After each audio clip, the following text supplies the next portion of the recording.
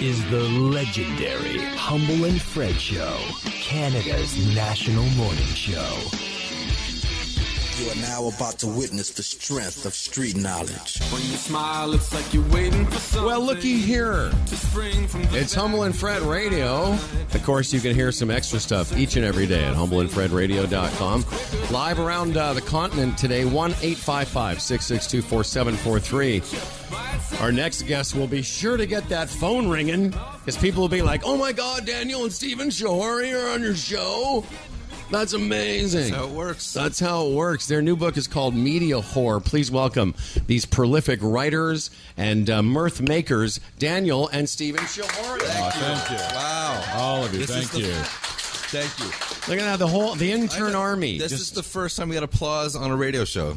Well, there's a lot of firsts about to happen, young man. You're not only very fine writers and performers, you have put together. You also do some publicity. Is that where this all started? That's where it ended up after we were doing the performing and writing stuff and realized if somebody doesn't promote our stuff on our behalf, which they won't, we're going to have to figure out how to do this ourselves.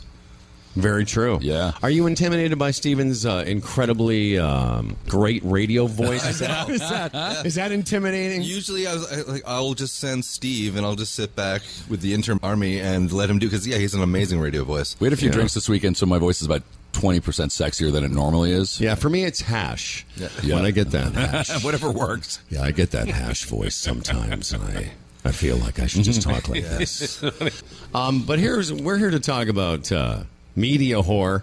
But before we do, Daniel and Stephen Shehori have had a long and wonderful history of making people laugh. And you give us a little background for those people that are listening that aren't familiar, Daniel, with your work. Well, we started doing shows at the Second City when they had in the old location on Blue Jays Way. They had a side room called the Tim Sims Playhouse. Yes, I know you gentlemen have been there back in the day, and I know Tim Sims. You knew Tim Sims. I never had the pleasure of meeting him. Yep. No, me neither. So we came around after that room was dedicated to him, and I started as an usher at the old theater. And I would sit in the room. My job, an amazing job, was just to sit and watch all the comedians come through that room, their stand-ups, the sketch comedians, the theater people.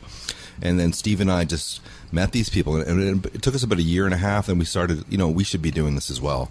So we started putting shows up in there. And then as Steve said, we're like, we need people to come see this outside of our friends and family.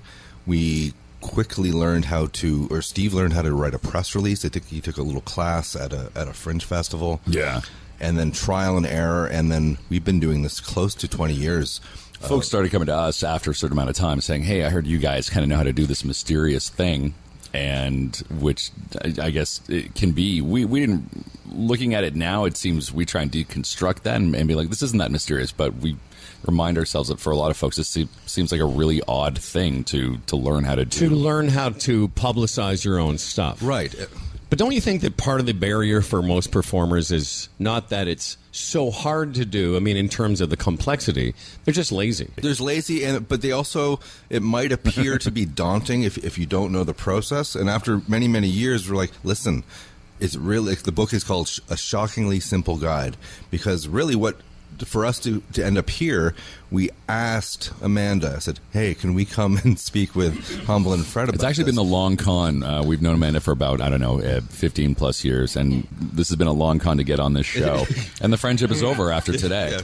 So she served her purpose. No, but you talk about daunting, too, and I think a lot of people think, is it worth it? And how do you measure its worth? Whether you're breaking through or...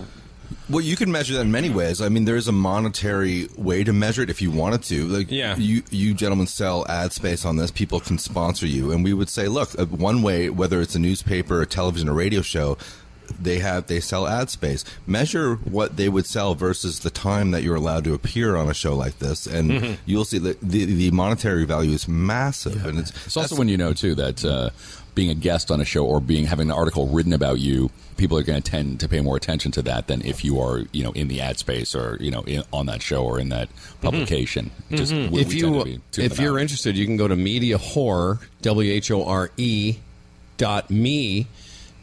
Do you not think there's some confusion with the last name Shehori and Media Whore? Yeah. It actually took me several months into the book process to realize that was going to become a thing. It's I'm a well thing, aware my friend. horror is in the last name. We've been dealing with that our whole lives. But yeah, my favorite variation of that nickname was Crack Hori growing up. That was my favorite. I never had that. I had Crack Hori. Oh, man. Yeah. Are you guys working on your follow-up book, Dance the Media Horror, which is very limited? It's what you do is to publicize the horror. The Jews thought that was funny. We're half Jewish, so we found that half funny. Hey, I need some publicity for the horror coming up.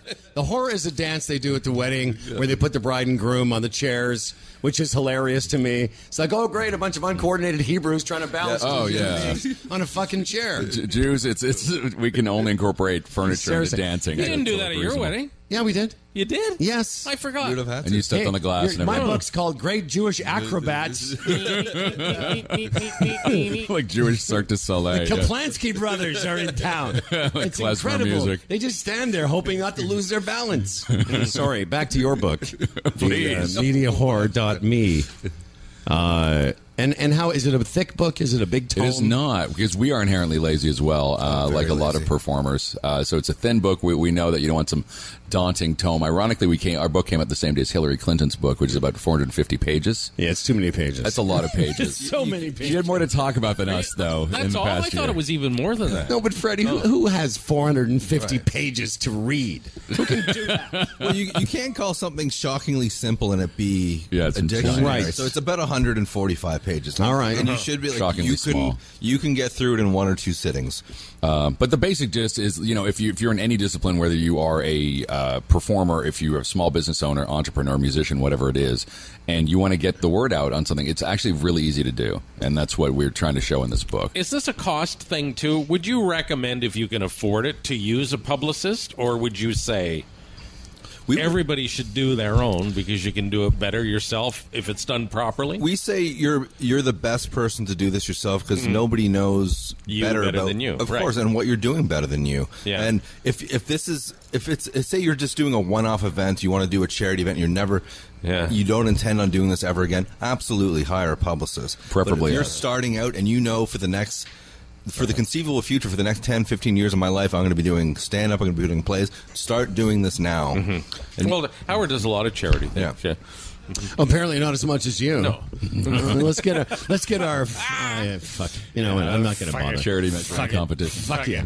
Amanda Barker's with us. She's an angel. one of our favorite She people. is. Hi, Amanda. Hi. How are you? That whole thing with the chair. Yeah, what Seriously. did you want? I just wanted one of the boys to get up, bring the chair over here.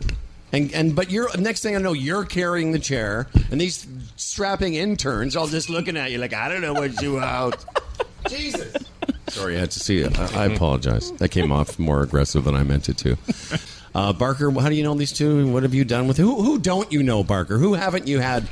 Do you guys all just one big giant swingers pool in the second city? Essentially. Yep. Marco, you guys. Well, we referenced the Tim Sims back. That was what it was back then, where all the comedians all at some point would come to that room, and we met all these wonderful people through that. Marco Sorry, was Amanda. doing Tony and Tina's wedding, and you were too, right? I did 2 years ago. And it was this great show, but it's also very creepy because they would just talk to each other, stay in character, and then everybody would leave, and you'd see them kind of like straggling out, and nobody would be around, and they would still talk to each other in character. And it would Well, you really and Marco did that? creep me out. Is that part of your cosplay and the thing Yes. you guys do? You're like, oh, that was a pretty good wedding, huh? It was Yeah, Italian that was cosplay. great. And nobody would be around, and I would just get the heebie-jeebies. Yeah, that's right. Like they'd be in the bathroom, sort of looking in the mirror. No, you're doing looking the- good, buddy. You're looking good. Have you and Marco ever made love as Tony and Tina? No, we never played Tony and Tina. Oh. We were the. didn't remember, want it we're bad character enough. actors. Have We you don't ever get made to be love the where leads. one of you is Tony the Tiger? And perhaps. I feel badly because my husband's right there, and Yes, he I'm is. That's why we're not referencing. able to. Have you ever seen Marco's a hand model? Did you guys know that? You know, and I really love Marco for that. I've tried. I have insanely nice hands. Let me and see. Look at these, and I dare say they're at Marco level, but I've made no money off of these. Can we do a hand Marco's? off? Can we do a hand? Because I've never been able to capitalize on Marco's these got beautiful hands. Does he have 45-year-old beautiful hands? man. Those are Yeah. beautiful. We're very hands. different. I think we'd never compete for the same gig. That's no, because true. Marco's a tad swarthier than you are. Yeah.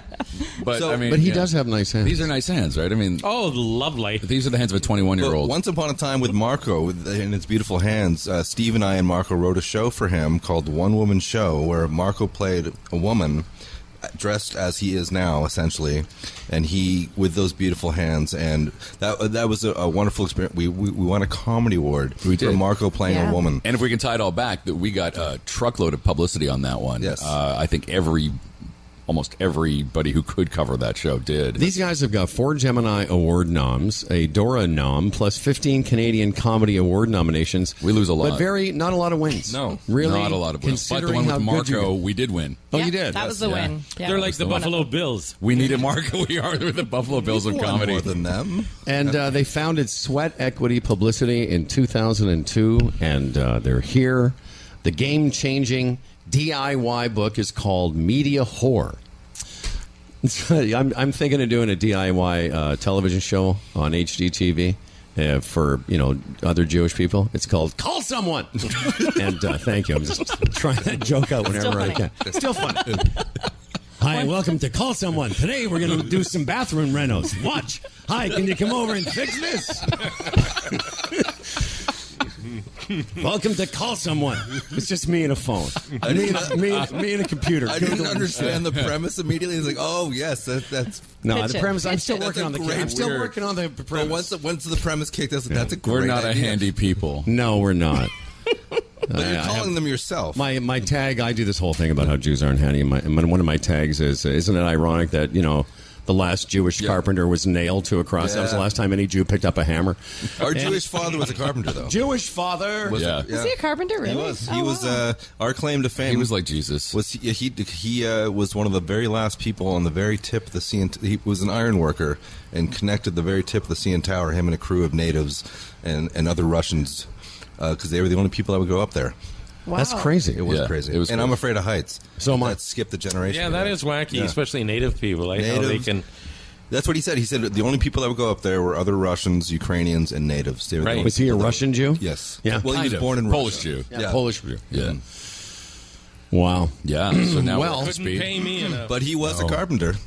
Yeah, same with me. They have that thing now, the CN Tower Oh, the Edgewalk. the edgewalk. edge walk for people who Like honestly, to get over their fear of spending $125 on something. could you imagine that? Though, I mean, you couldn't get couldn't. couldn't get I me wouldn't up do there. it. If I was sentenced, if that was too. like Yeah. a punishment, I couldn't do. Yeah. I don't see the point. No, I don't get it. Like you just go up there and look out the window. Steve, like, you know did what I you mean? end Like, up why? doing it? No, I would never Yeah. do that. Yeah, not a No, chance. neither. No. Okay, well, this book is called Afraid of Heights. It is. How you're A how-to guide. So, what are you selling this for? How much is it? In this fine country, I believe it's what, $19.95? And in the States? Cheaper in America, where I live, it is $16.95. Oh, good. Due to the, forgot about that, yeah. the difference in currency. But it is available in stores throughout North America and worldwide on Amazon.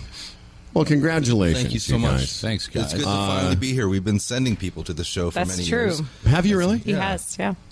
We've had All you- those have you- improvisers you love. We love improv. and wrestlers. We've sent you a lot of people. And over the what years. kind of feedback do you typically get from an appearance on the Humble and Fred show? From the people love doing this show. We've been excited to do this for a long time. Amanda's been trying to think of a way to get us here. It's like, well, until we have something She really said if you good, write an entire book, then we'll come do maybe this. we'll get you on. Well, maybe you guys Well, would that's like. true. The reason I asked how your clients have fared on the show is because, to be fair, this isn't for everybody. This kind of forum, this kind of rambling, this thing, it I much doesn't prefer work with this. everyone. I prefer this. Because a lot of people who are, going out doing their book tours or they're publicizing a new CD, they're used to more of a regimented feel. They're not. This is the whole thing is a tangent. Okay, so now to understand your question better, no, people much prefer this format, the open format. They can swear, they have time to really explain themselves. Sure. Opposed to swearing. a 3 to 4 minute interview where Hate that. it's just point. Joe Rogan will have people on for 3 hours, and it might be a bit too much. I mean, but this is a great amount of time. Like, if you can't explain yourself in 20 minutes, then... Well, yeah, but the whole key is fair. Is this, we're live on Sirius, but beyond that, it's on demand. That's right. So you can listen to it in bits and bytes That's if you right. want. The problem is when they slot you for 20 minutes, on a phone interview? Because you know what's going to happen. Somebody's going to break in after 20 minutes or something and say that. Because it's probably, those, when they do those lineup almost interviews. like their pool interviews. That's which what we've it's going to done be. before. It's not. But that's what you could bet your ass that's what he's doing. doing. Do you know why? Yeah. He needs the Shehori brothers. He does. As a publicist. And I'll tell you something, too. Dan had a situation, we don't name the wrestler, but Dan was getting all this great stuff for this particular wrestler, and then the wrestler's manager, or however it worked, kept flaking out, and it was making Dan look bad as the publicist because we were told, you're going to get full access and you can send him to all these great places. But then at the same time, when Dan had to go back to these places and say, I can't get you this, he wasn't a dick about it. Well, it's also your reputation. Yeah. That's right. You build up some goodwill and 20 years in the business, and people can rely on you, and all of a sudden somebody that you're doing PR for flakes out, and it looks bad on everybody. This has probably happened many times over the years with various people, though, right? You get people wigging out at the last second or pulling things like this. Yeah. This is par for the course. Well, I'll tell you right now, if you're looking for publicity, go to the source, Media Horror, Daniel Shehori and Stephen Shehori, published by Self-Counsel Press in Vancouver. It's available worldwide, Amazon.ca, Amazon.com, Barnes & Noble, Chapters Indigo, and Sweat Equity. .ca. And Staples, even. I didn't even know they carried Staples? It's at Staples. What's their thing? That's how I learned was easy. they carried books. I know. The Shehori book, please. Here. That was easy. Furniture section, yeah. All right. Well, listen, there's a lot of goodness going on. The Media Horrors. What did I call it? The oh, please. What was that the called? compendium of so good what you mirth dispensary. I don't know. Quotes. Yeah, that's going to be our poll quote on the site. These guys are good, and we want you to go get their book. Thank you. Thank you very much. Thanks, Howard. Thank you so much, guys.